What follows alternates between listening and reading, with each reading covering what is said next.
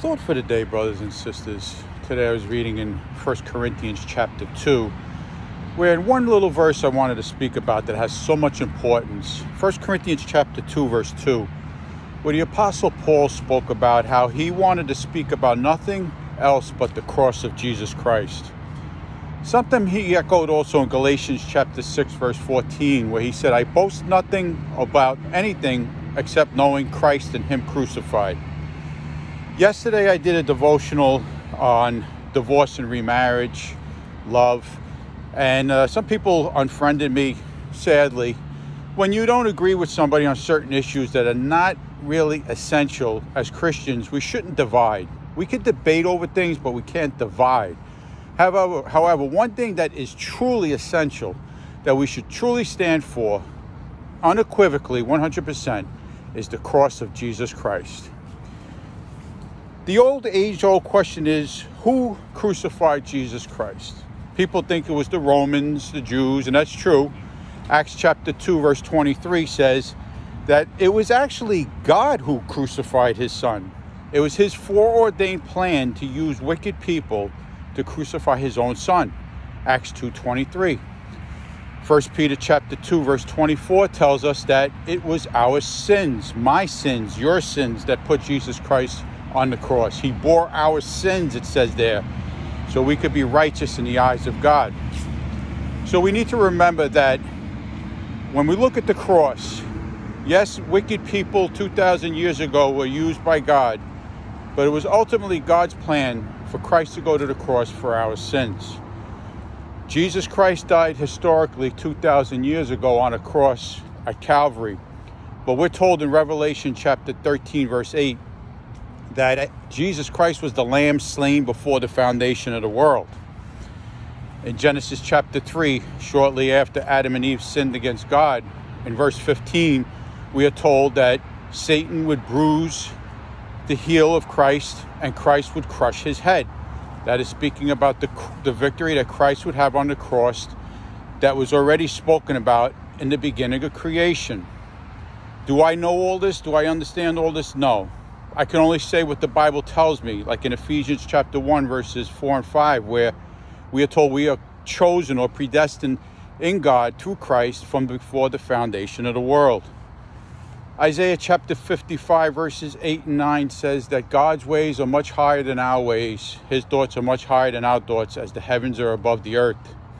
Deuteronomy chapter 29, verse 29 tells us that the secret things belong to the Lord. There are things we truly won't fully understand, but we have to take all these things by faith. When I look at the cross, brothers and sisters, I see compassion. In Luke chapter 23, verse 28, when Jesus Christ was hanging on the cross and there were women crying and weeping, He said to these women, "Weep not for me, weep for yourselves." In the midst of all His suffering, Christ didn't think about Himself. He was still thinking about the other people. In John chapter 19, verse 26 and 27, when Jesus saw His own mother weeping at the cross, He looked at His disciple John and told, basically what He said was, take my mother in, take care of her. And that's what He did, as we learn in the scriptures there. So when Christ was on the cross, He was not even thinking of Himself. He was still thinking of others. My brothers and sisters, that's how we ought to live. We do not die for our sins. However, we die to our sins. As the Apostle Paul would say in 1 Corinthians chapter 15, verse 31, we learn to die daily. Jesus Christ, our Savior and our Lord, told us in Luke chapter 9, verses 23 and 24, that if anyone would come after me, they must deny themselves, pick up their cross, and follow Him. The cross is the symbol of death. And as I said, we do not die for our sins. That was paid for by Christ.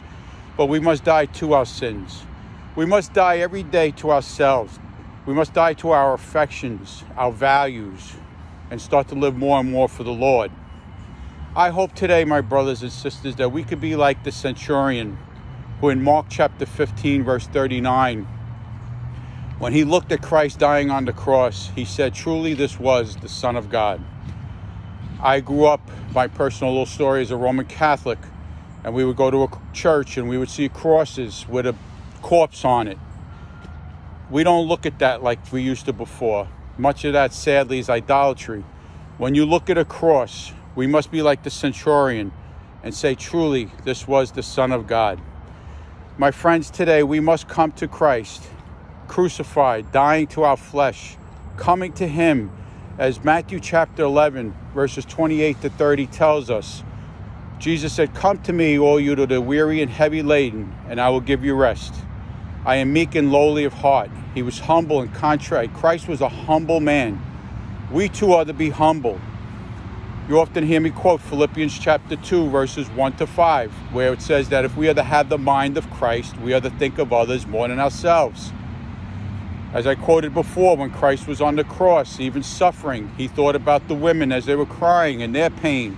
He saw his mother and was concerned about her welfare. He wasn't worried about how much he was suffering, thinking of others. I often remember the acronym JOY, J-O-Y. J stands for Jesus, other stands for others, Y stands for yourself. To have true joy, my friends, is to really put Jesus Christ first and foremost in your life. We are living in a day here in America where today, actually, the first day back to school for the kids in my school district, it's been, about over 6 months since they've been in school because of this coronavirus pandemic. There's much anxiety, much fear, much anger about what's going on. I work as a custodian. In my flesh, I'll be honest, I could be very worried about having to clean up after everything today. I've had this coronavirus already. I had it in April. So my flesh could be worried, troubled. However, when you come to the Lord, my friends, he gives you a peace that this world can't give us. That's what Christ said in John 14, verse 27, that he would give us a peace that this world can't give us. Isaiah chapter 26, verse 3 tells us that God will keep in perfect peace those whose minds are stayed steadfast upon him. Psalm 46, verse 10, the psalmist reminds us that we are to be still and know that he is God. As I go back to work, I would ask you to keep me in prayer, keep the children in prayer, the staff that we all have to work with in the public schools in prayer. But we have to go on in life having that peace, having that boldness that comes from the Lord alone. Our flesh is weak. It's weak, but the Spirit is always willing. We need to yield to the Holy Spirit.